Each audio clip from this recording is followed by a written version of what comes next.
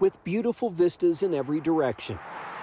American Fork Canyon has only grown more alluring with age. It's beautiful. It's our favorite place to come. And around every turn, there is no shortage of sightseers. It would be literally impossible for me to get in and out of the canyon during the weekend.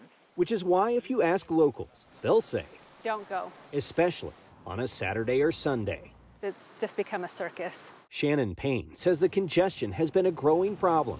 A smaller car has a hard time getting through because cars will park on both sides of the road. And illegal parking has been peaking. It makes it next to impossible to even try to get around, and it becomes a safety hazard for everyone involved. Recently, the Forest Service announced it would step up enforcements in the canyon.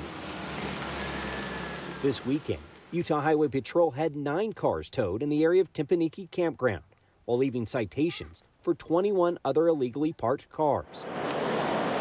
It still didn't totally fix the problem. The Forest Service posted that an ambulance couldn't reach an injured 10-year-old because of illegal parking. I feel so bad for that 10-year-old and their family. That's a scary situation. Neighbors of the canyon say they welcome the attention of law enforcement. Yeah, I think they should enforce the parking. They just hope it will make a difference in time. I mean, maybe people will start to notice and realize that, yeah, the rules apply to them and not just the few.